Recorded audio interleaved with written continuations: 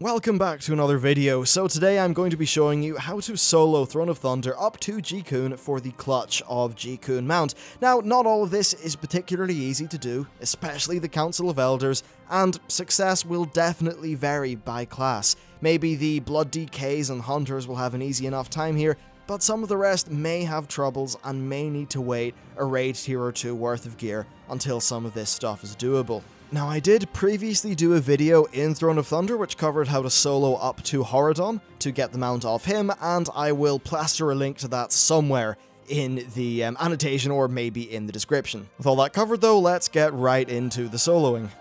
Alright, so first of all, let's tackle the Council. Now, this is probably the hardest fight in here so far, and the main tactic here is to, first of all, nuke the crap out of Frost King Malak, because he does this thing called Biting Cold, which will basically just kill you. The good news is, though, that basically will never be a problem, because you'll kill him before he casts it, which is a really good thing. Now, you just saw that the sand guy put a sand trap under me, and I actually broke out of that. That's essentially a root. It roots you in place and does damage to you. So what you want to do is use something like, say, Post Haste on a Hunter, which is one of your talents, to break out of it. So if you're going to do this fight, you'll need a way to break out of a root.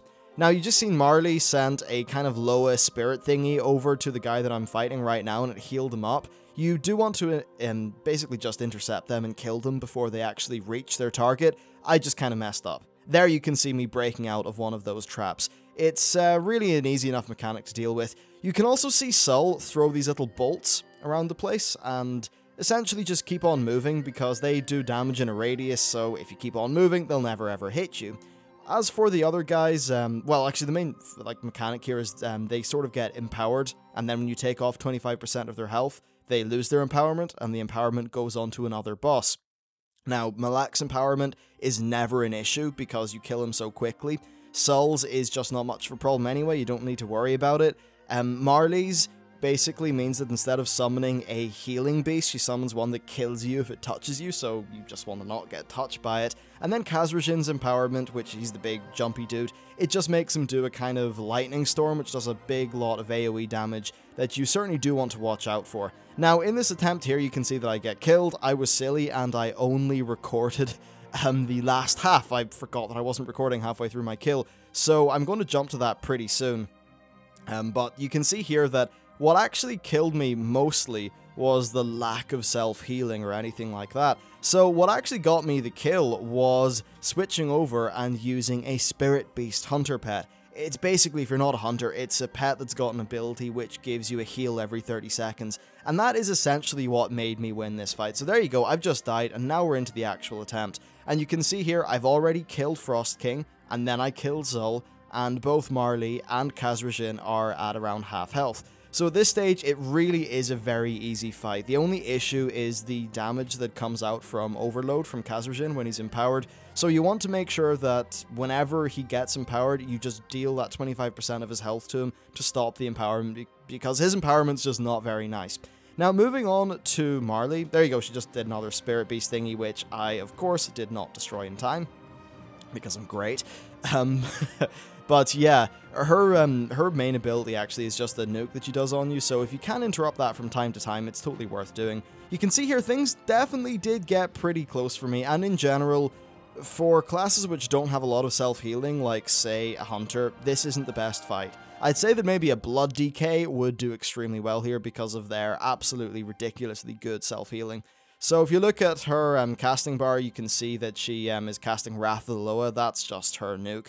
It's not really much of a problem though, and that's essentially the fight dead. So in summary, nuke down the Frost King Malak, keep on moving, then use a way to, like a root break to get out of the sand traps, and hope that you've got enough sustain to last throughout the fight, or enough DPS to get it down quickly. Next, we're here on Tortos, and the good news is, Tortos is a very, very easy guy to kill. He is really not much of a problem at all, at least in my experience. I don't know what he's like if you're actually a class that's getting whacked by him. Now, essentially what he does throughout the fight is he sort of, noms on your pet / noms on you, drops things from the floor, just don't get hit by them. You can see right now that because I'm BM with the 2-piece set bonus and all that stuff, I've got really good burst damage, so I'm able to get him down to half health very quickly. Now, he does summon these turtle dudes, and I decided to kill them because they're just a pain in the ass. I don't really know if you need to or not. He does do an ability called Furious Stone Breath, which he just did. Now, the way that you want to avoid Furious Stone Breath is essentially, when you kill these turtles, they stop and they start spinning on the floor. You then click on one of them, and you can see your extra action button allows you, you basically punt it in a direction. You'll see me do it again in this fight. Now, I don't actually know, actually here I am, so you click on it, then you click the extra action button on it, you'll just kick it in that direction. And that will interrupt his Furious Stone Breath, but I don't actually know if you need to do that. I never really waited long enough to find out, though I do suspect that it probably doesn't do a terribly dangerous amount of damage at our gear level. Really, you can just, you know, nuke this guy down, he's not a problem.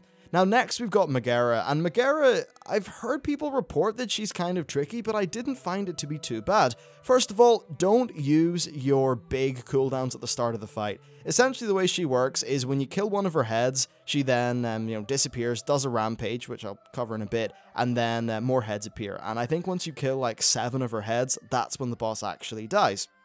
So the way that it works is that it gets progressively harder in terms of damage as you move on throughout the fight, so you want to save your big cooldowns for the final, like, 1 or 2 heads that you have to kill. So you can just see here, I killed a head, then they slink away, and then 2 new ones appear, and she does a thing called Rampage. Rampage basically just throws damage everywhere. The initial few Rampages don't do that much damage, but as time goes on, her Rampages will deal more and more and more damage, to the point where the final Rampage really does do it's not a trivial amount of damage anyway. So, throughout this fight, the main strategy that I used was I either killed the green or the blue head. Basically, when you kill one of her heads, then all of them disappear and you get presented with a new set of 2. I killed the green and blue ones when I could, because when you kill the red one, basically you don't want to kill the red one because it activates an ability and stuff happens, so just kill green and blue. Now, throughout the rest of the fight, after her rampage, she then just goes on to doing regular abilities with her heads. Depending on your burst damage, you probably won't have to deal with it that much, but her abilities are really quite simple. There's one thing called Cinders, which just puts a dot on you whenever that dot is dispelled. A pool of fire drops on the floor. Not really a great deal you can do about that, honestly. There's the Ice Torrent. Basically, it drops a torrent of ice, which leaves crap on the floor. Don't stand in any of that. Pretty simple. And the ability that the green head has is basically a big green swirly circle, which will appear on the ground. And, wow, did I really stand on that? That was very silly of me. Yeah, it's a big green swirly thing, and basically, the further away you are from the swirly, the less damage it will do to you. Really, it's not a very hard fight in my experience. You just need to be sure to save your big cooldowns and, you know, health regen things for later on in the fight.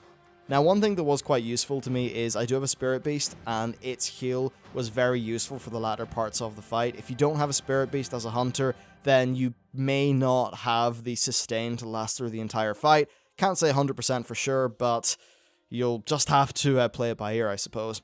Now, the heads do a tank, sort of a breath thingy. Usually what would happen in the actual raid is the tank would just aim the head away so it never breathed on the raid. So ideally what you want to do is just try to not get hit by the breath. Obviously, if you're, say, a Death Knight, well, there's not a terrible amount that you can do about that, and you'll just have to take the damage. There's the green swirly thing. You don't want to be near those. So you can see I avoided it and didn't really take that much damage. Overall damage, not too much of an issue here. And now we are on to the final set of heads and the very final rampage of the fight. So this is when I'm taking the most damage, so you can sort of use the damage that's going onto my character to gauge your own survivability here. And essentially I just popped Stampede and killed her. That was pretty much it for this fight. I didn't read up much into it or come up with a crazy strategy or anything. I just did this in my second attempt, so it was really all quite easy. And next we've got Ji'kun, who is the guy you want to kill for the mount, and I've got some excellent news about Ji'kun. He's really, really easy to kill. He's like by far the easiest boss in here so far, in my experience. So in terms of abilities, there's really not that much you have to look out for. Now, if you are a tank, he does do a, tank debuff and various things like that, so if you're taking melee hits from him, you'll just have to deal with that with whatever way your class is equipped. As for the hunter perspective, though, he whacks your pet, and you just sort of stand there and kill him. And that really is it. Now, back in the actual raid, there was a mechanic where you would jump down off the platform that I'm currently on to various nests where you'd kill Ji'kun's hatchlings and things like that. You don't actually need to do that, though, when you're soloing it. That's all fine. The repercussions of not doing that are not particularly severe. And because, you know, we get through this fight so damn quick with the amount of DPS that we're doing in kind of modern levels of gear. Now, her abilities are, I mean, there's not that many. There's those blobby things, which fall on the floor. Just don't stand in them. They were a lot of fun to deal with back in patch 5.2, but don't stand in them. There's also a thing called Caw, which is just an AoE, which may or may not hit you. It's again, not really a problem. There's also Quills, which is happening right now. This used to do a lot of damage back in the day, and right now it doesn't do that much damage. And then there's also an ability called Backdraft, which you'll see in a few seconds. Basically, a bunch of wind pushes you off the platform. If you do get pushed off and you're the only, and there's no one else there on the platform, I don't know if the boss despawns or not. No idea about that. But for me, as a hunter, it's very easy to not be pushed off. So there you go, downdraft is happening. All I do is just disengage, and the speed boost from the end of disengage means that really it's not much of a problem. And the boss is dead very soon afterwards. It really wasn't too hard to solo this whole part of the instance, apart from the Council of Elders. The Council is, in my opinion, by far the hardest thing so far in Throne of Thunder, and it might take you quite a while. You know, for me, I had flasks, I had food, I didn't use my Augment Rune, I was going to though, and really what did it for me was the extra sustain from my pet, because what would have killed me in Council was just generally the passive damage that was doled out. So once I got that pet, that was really it, fine. And that's basically it for this video. That's the soloing. You will probably need good gear to do some of this stuff. You know, the more the merrier, honestly. And for some classes, it just will not be feasible until later on. That's generally the way things go. You find that the Hunters and the DKs and some of the other tank classes and the Paladins and things like that are great at soloing. And then because of mechanics, it just takes a few raid tiers for the others to catch up. So I hope that you've got some sort of character that can get this, and good luck farming the mount. You'll most certainly need it because raid mounts are quite a rarity. Thank you very much for watching, and I'll see you next time.